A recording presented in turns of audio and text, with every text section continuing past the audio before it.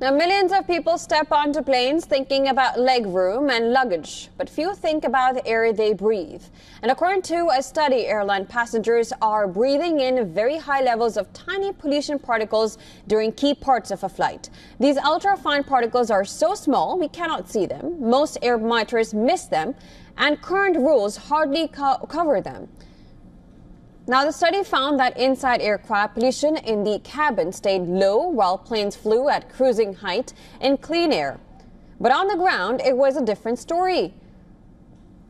Ultrafine particle levels climbed the most during boarding and taxiing, averaging more than twice the World Health Organization's high level.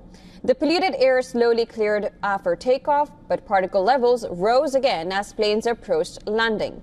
Ultrafine particles are airborne particles smaller than 0.1 micrometers or 100 nanometers in diameter. These nanoparticles dominate ambient air pollution by number but have low mass.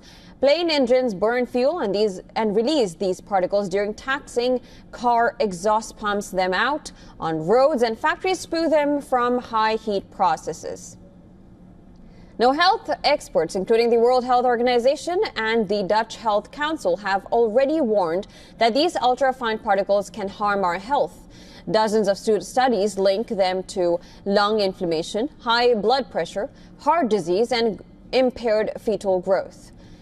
The concern is not just for passengers. According to a study, more than 2 million workers at airports worldwide may be exposed to this air every day. Yet, a recent review found very little research on the health impact on these staff.